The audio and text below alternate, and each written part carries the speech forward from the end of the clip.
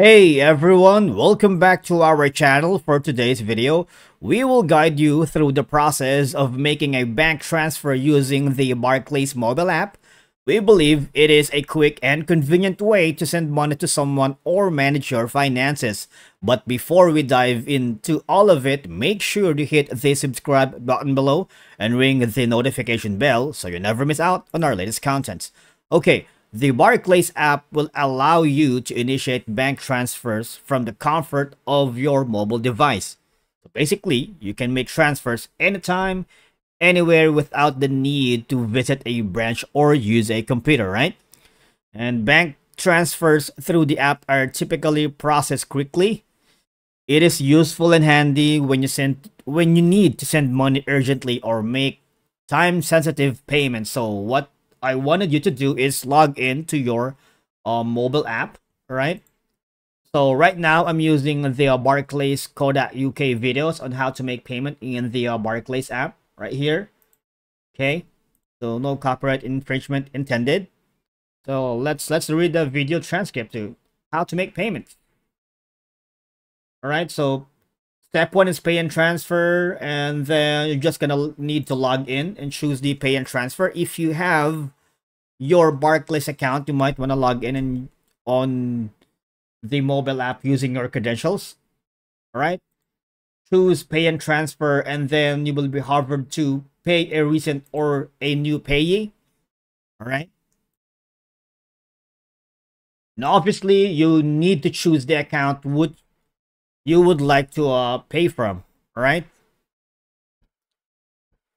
and then steps number 3 is obviously just gonna choose the account, then tap the add select payee. All right, this one. Okay, and then after that, step 4 is gonna be just select their name from the list if it's recorded already. All right, or just add new payee if they don't have any records yet or no history of transaction, and then enter bank details. All right, and also you will need to give and add the details, and they will check it with the recipient's bank details. All right, and if the details match, they will confirm the details are correct. And if for some reason the details do not match, of course they will give you an on-screen instruction, so you don't have to worry, right? It is important to note that depending on your Barclays account and location, the app may support international transfers, which can be more cost effective and faster than other methods, right?